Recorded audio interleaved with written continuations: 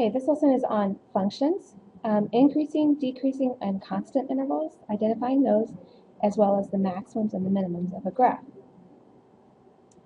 First of all, what is a function? You should remember from Algebra 1 that an equation, is a function if no x values are repeated. It means there's all distinct x values. It doesn't ever turn back on itself. The graph will then pass a vertical line test. Okay, so looking at these two graphs, you ask the question, is it a function? In order to know, all I do is draw a vertical line.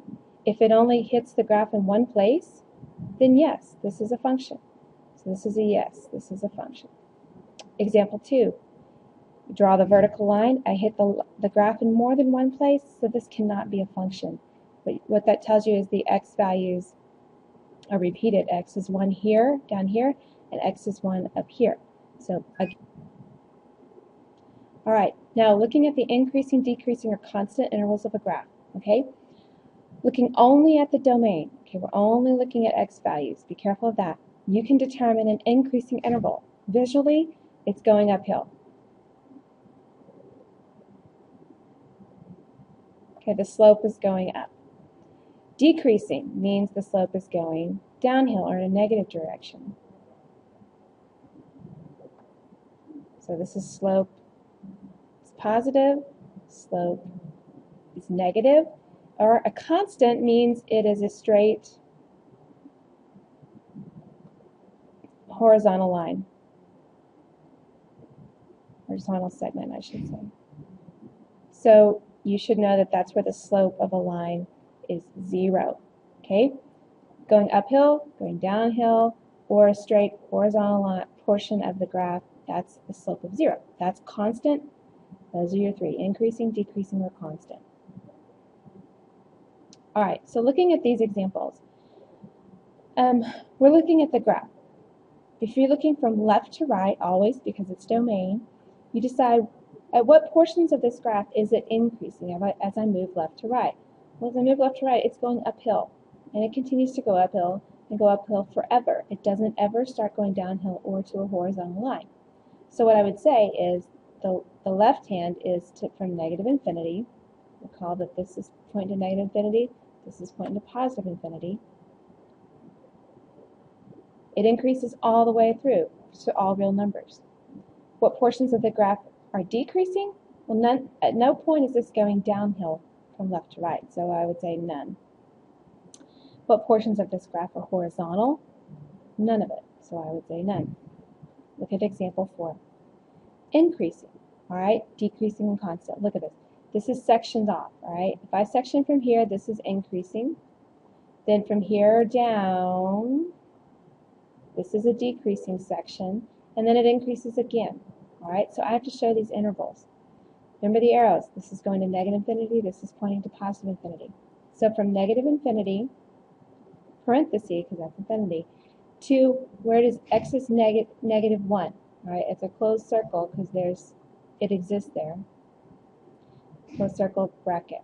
All right. Another place that it increases is where it's positive 1, where x is positive 1 to positive infinity. So I go from positive 1 to positive infinity. So there's two sections of this graph that have an increasing slope. Decreasing, that's what's happening in between here, so I need to show that. From negative 1 to positive 1, the graph is going downhill or decreasing.